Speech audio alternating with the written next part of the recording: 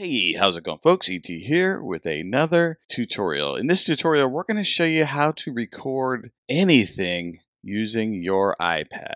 So a hypothetical situation is maybe there's a YouTube video out there that you want to record, and this will allow you to actually record the video and the system audio on your iPad. So let's go ahead and get into it. Okay, so what you're going to need to do is swipe from the top right corner of your iPad and then tap on that record little circle there and wait 3 minutes and the recording will start.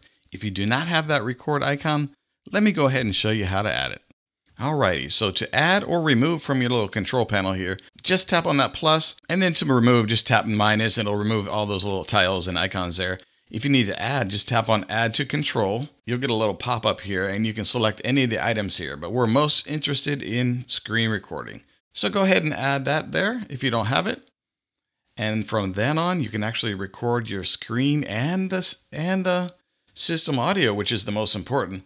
And this will allow you to record YouTube videos in their entirety.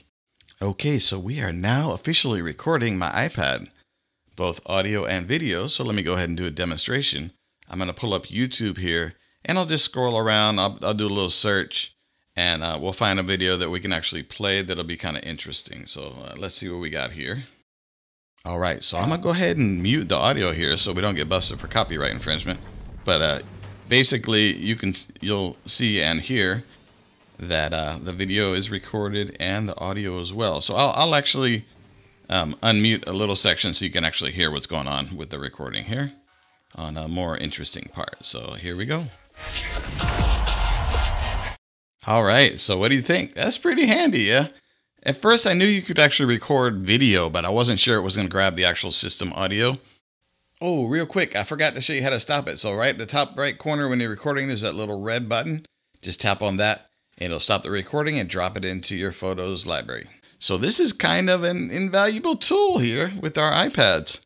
Stay tuned, and I'll actually do a video on how to do the same thing with your iPhone.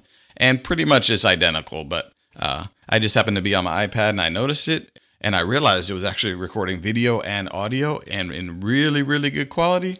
So when you're doing this, make sure the video settings are maxed out and your audio is at a good level and you are good to go. Alrighty, thanks for watching. We'll talk to you next time. Peace and aloha.